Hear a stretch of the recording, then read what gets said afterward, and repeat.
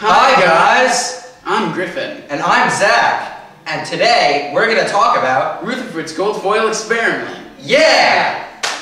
Alright, so before Rutherford's gold foil experiment, scientists used Plum pudding model. Yeah! Okay, so here I have a representation of the plum pudding model of the atom, which consists of this blob, which is a positively charged mass, and scattered within are these negatively charged particles, represented by these circles with minus signs in them. Oh yeah!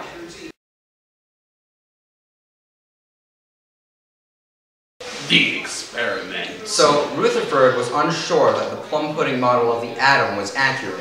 In an attempt to disprove the plum pudding model, Rutherford took a piece of gold foil, surrounded it in zinc sulfide, and shot at alpha particles at it. And I'm going to demonstrate this by throwing stuff at Griffin. What?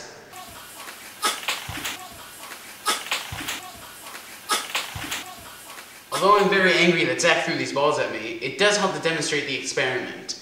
The balls that didn't hit me represent the alpha particles that went through the gold foil and did not hit the nucleus. And these ping pong balls that did hit me represent the alpha particles that hit the nucleus and reflected off the gold foil. So after Rutherford saw these results, he was able to conclude that the plum pudding model was not accurate. And he came up with a model of his own. The Rutherford model. Yeah!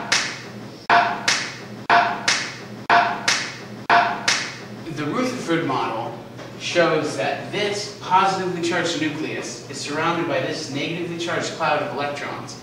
In the experiment, the alpha particles that made it through did not touch this nucleus and went through the cloud. The ones that didn't hit the nucleus and bounced off. Alright guys, so that's all we have for you today.